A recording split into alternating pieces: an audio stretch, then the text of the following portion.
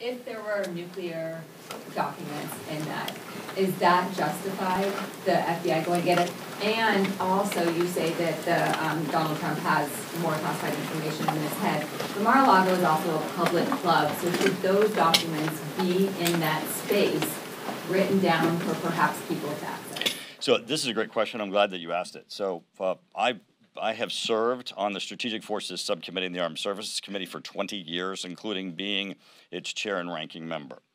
It depends on what the nuclear information is.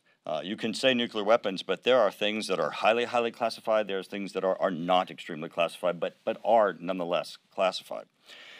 The other aspect with respect to access is we don't know what those documents are. I mean, I'm asking the same question you are. Attorney General Garland, Director Wray, if these things rise to the level of national security threats, to which there's an immediate need to enter the residence of a former president,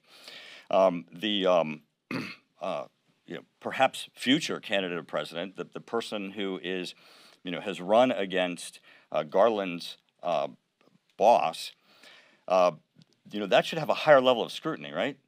But just tell us. I'm asking the same questions you are, and if there are rational answers for it, then he needs to come to this committee, disclose what the classified information is, disclose what the national security threat is, so that we know.